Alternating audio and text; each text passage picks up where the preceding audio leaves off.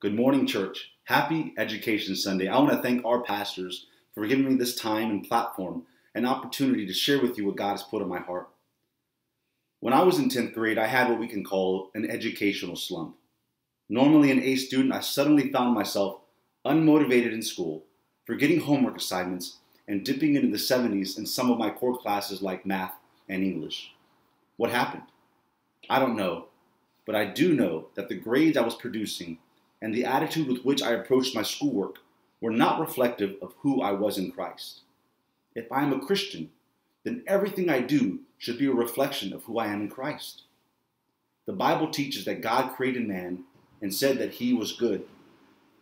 So then why were my grades bad?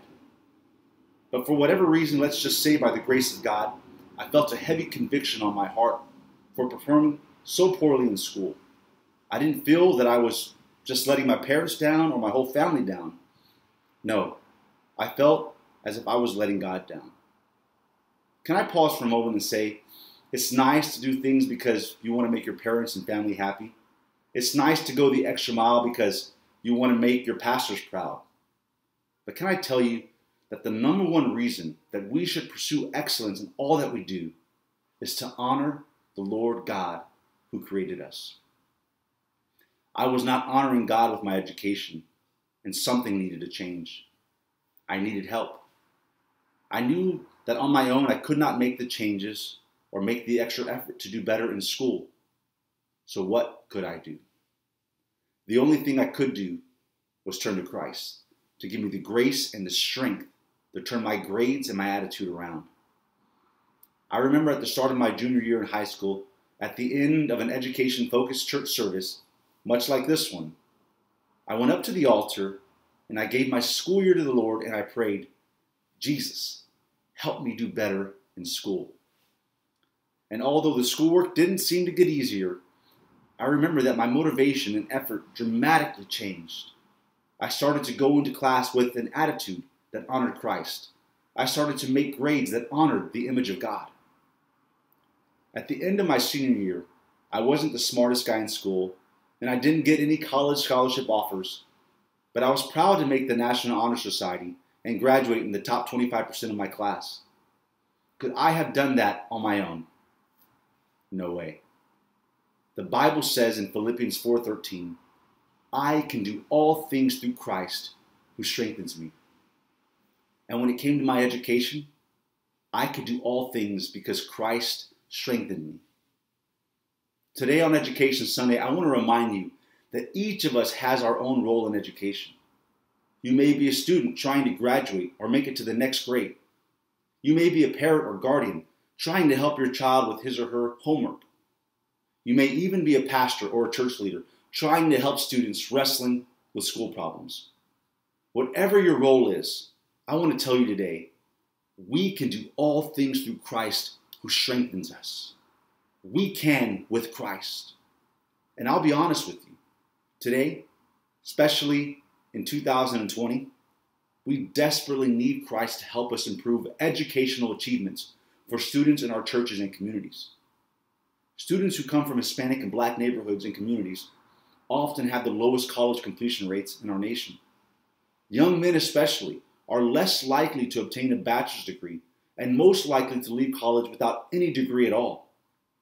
Many times, when Hispanic and Black students even get into college, they need to take remedial courses to make up for learning they missed or were never even taught in their high school.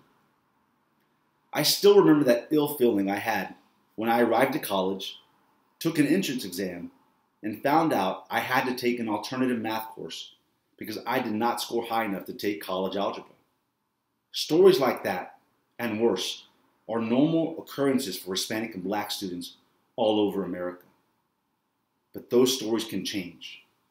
Just like my educational journey changed when I believed I can with Christ, the educational journey for Hispanic and Black students can change when churches and congregations all across America stand up and declare in unison, we can do all things through Christ who strengthens us. We can with Christ. With Christ, we can help change the story for Hispanic and Black children in our communities. With Christ, we can see more of our young students as leaders in society. as doctors in medicine, as trailblazers in the sciences, as reformers in government, and as innovators in business. We must believe we can with Christ. But we must also come alongside Christ and work to see these four things happen. With Christ, we need to believe and strive to see students become college and career ready. 10, 15, 20 years ago, we would be happy if young Latinos and Latinas walked across the stage at high school graduation and received their diploma. For many of our families, that was more than our parents or grandparents ever did. We celebrate that accomplishment. Today, however, we need to change the way we think and understand high school graduation is just the starting line. If you are a child of God, when you graduate from high school, your glory days are not behind you, they are in front of you. For God said through the prophet Joel, "And afterward I will pour out my spirit on all people. Your sons and daughters will prophesy, your old men will dream dreams, and your young men will see visions." If God grants visions to young men and women, it's because He wants you looking forward. To all the middle school and high school students, I say, don't view your education as something you will need to get through.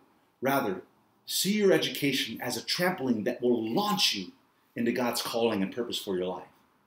Use your time in school to set yourself up to get into the college of your dreams. Use your time in school to set yourself up to move into a successful career. Prepare yourself to do well on the SAT. Make time to research the right college for the career you want to go into. Find a mentor program that can pair you with someone who works in the field into which you want to go.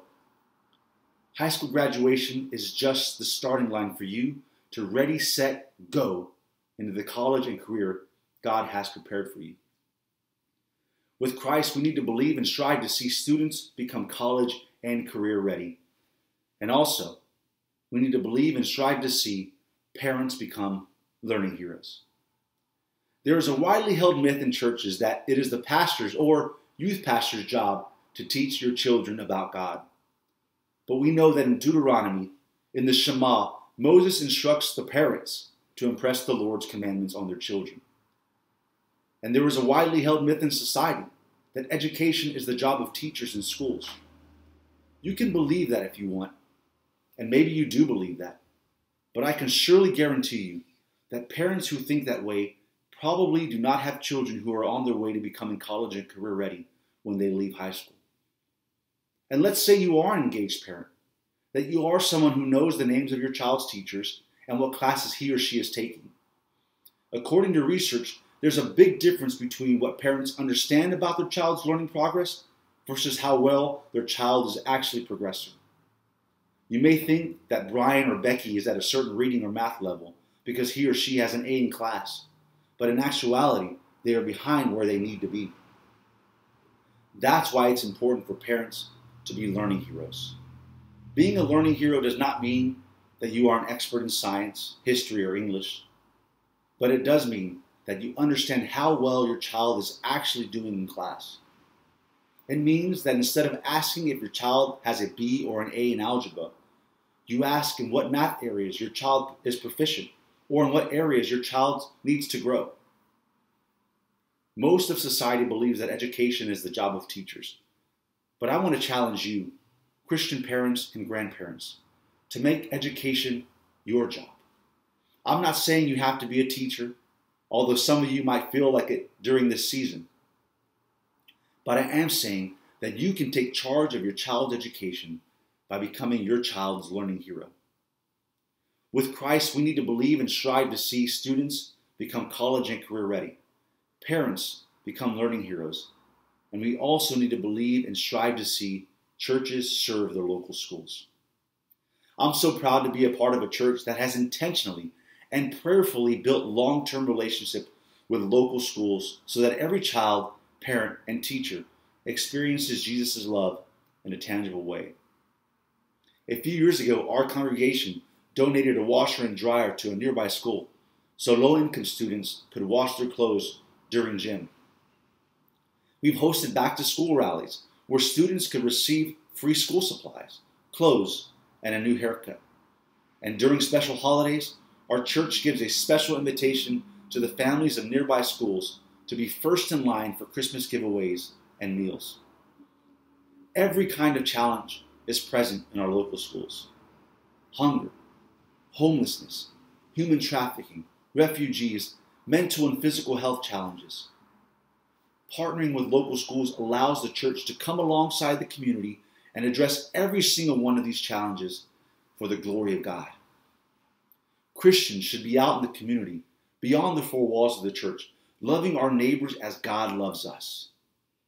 And when we invest in partnering with schools, we invest in children. And when we invest in children, we create the greatest potential for long-term transformation in our Hispanic and Black communities.